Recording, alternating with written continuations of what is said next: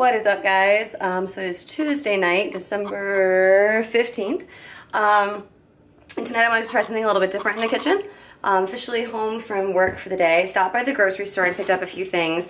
I want to try to make a macro-friendly lasagna. Lasagna tends to be really high just in fat because of all of the cheeses and things that people throw in there, and it's usually full fat. I know some people throw some egg in there. Sausage and, you know, meat that's often not lean meat, things like that. So what I picked up here for my first attempt at this, and this could take multiple attempts, just have some spices. I'm just going to use this Italian seasoning blend. Focus. Okay, there we go, Italian seasoning blend. This is just a blend from Aldi that I get that has like oregano, basil, all that good stuff in it because why make it harder? Some kosher salt, some fat-free cottage cheese, tomato paste to kind of thicken things up with some diced tomatoes. Instead of throwing eggs in, we're going to do just some egg whites to reduce the fat content there. And part of the reason I did that is because I could not find fat-free mozzarella at my grocery store, so I just got regular mozzarella. And then a pound of 90-10 ground beef. And then I got some oven-ready lasagna noodles. Gonna give these bad boys a try and see if it kind of helps it with the consistency, like when you cut it so the pieces stay like nice and solid square. And then Reese's, because I really wanted Reese's trees because I haven't had any yet this season and I'm a little bit stressed out. My cat is still sick and now I think my other one is sick. So yeah, I'm stress eating and PMSing a little bit. TMI, you're gonna get over it. Yeah, if you don't know about cats, I am a cat lady. If cats go for too long without eating their maintenance level calories, it makes them really susceptible to something called fatty liver disease, which is fatal. So I mean, they are eating a little bit, so I'm not too worried, but I just don't know what's wrong with them. So if anybody's watching this who has cats, who has any tips or ideas of how to trick them into eating, or if you have kids, maybe, I don't know, maybe tricks are similar, who knows. So I am getting going on the lasagna. So the first step here that we're gonna do is brown up some ground beef. Let's get a better view on that. We're gonna brown up some ground beef, and what we've also got on here is maybe like 2 teaspoons of minced garlic, some salt, and about 2 tablespoons of that Italian seasoning blend. You're gonna put more of that Italian seasoning blend in our cheese mixture, which is over here. And once that meat browns up, we're gonna go ahead and put in our tomato paste. Not this whole can, maybe like half the can. I'm not really going off a recipe here. Most of this is just guesswork. So trial and error, we'll figure it out. And then a can of diced tomatoes as well is gonna go in with the meat mixture. So funny story, I thought that I had some Parmesan cheese to add to this cheese blend, but I don't. So the cheese blend is just going to be the fat-free cottage cheese from earlier, the shredded mozzarella, I think like a cup of this, I can't remember, and some egg whites to just kind of hold it together and give it a little bit more texture.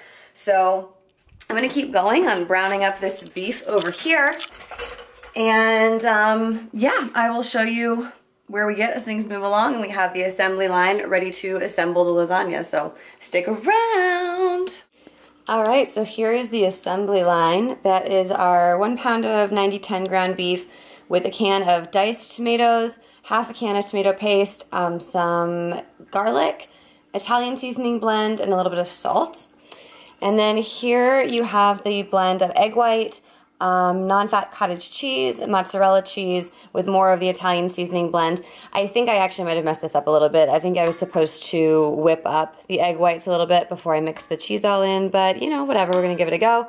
And then the noodles and the pan, I'm gonna be using an 8x11 because I cannot find my 9x13. So the way I'm going to start this is to put a little bit of this red meat sauce seasoning, meat, whatever, just a little bit into the bottom of the glass dish. And this is just to avoid us having to spray it, basically. I'm not even putting like a full layer in, like you can see there, just enough to kind of like coat the bottom and smush it around a little bit. And then I'm gonna have that before I go in with 3 of the lasagna noodles. Again, these are the oven ready ones, so you don't have to boil them first. And I'm gonna do 3 of those per layer. And I'm gonna flip this back around so you can kind of just like watch me do this as I'm doing this. So there's the layer of 3. And remember that bottom layer wasn't a full layer of the meat sauce, it was just kind of like a prep layer, I guess, if you will. So We're supposed to be able to do 2 layers with this, so I'm thinking I'm gonna go ahead and just cut this down the middle so my layers are roughly even. So there's our first layer of the meat sauce. It was a little bit tricky. I needed 2 hands to do that. And then I'm going to kind of just do the same thing with the cheese, try to find like halfway-ish. And rubber spatula is gonna make this a little bit easier. Just kind of like slap that in on top of the meat layer. And just kind of dolloping that. I'll spread it around a little bit once I get most of this over here.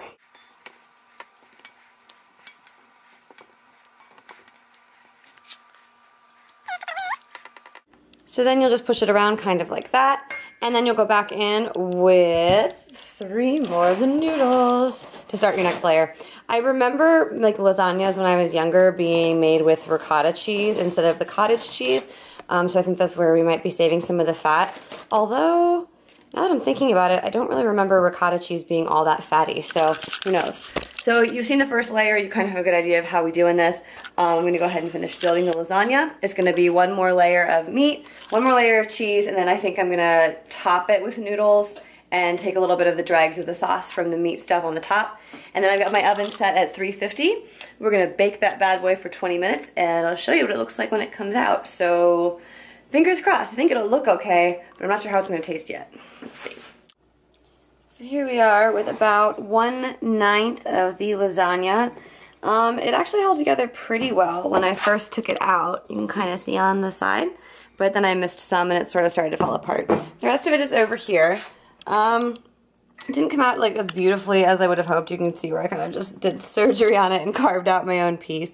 The noodles on the top didn't soften up as well as what was the rest on the inside. So that was sort of disappointing. But I'm gonna taste it anyway and see how it came out, see what it tastes like. I feel like this could be a ongoing sort of experimentation and just see how it goes. So I'm gonna get a bite with a little bit of everything in there. Let's see.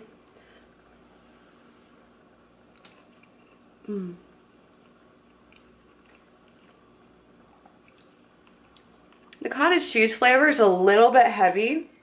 I definitely do wish I had some Parmesan in there. But otherwise, like the spices are good. Like it was a good amount of Italian seasoning, which is really nice because I actually thought maybe I put in way too much.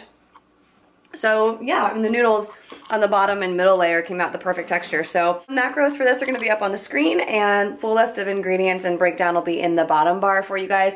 But if you are cutting and you can fit this into your macros more easily than other stuff and you really are just craving pasta, I think this would totally fit the bill. And you get a pretty big portion, you know, like in an 8x11 pan, I measured out the macros to be for 9 pieces. And I mean, like you saw, it was on this plate. It was a pretty decent size piece of lasagna.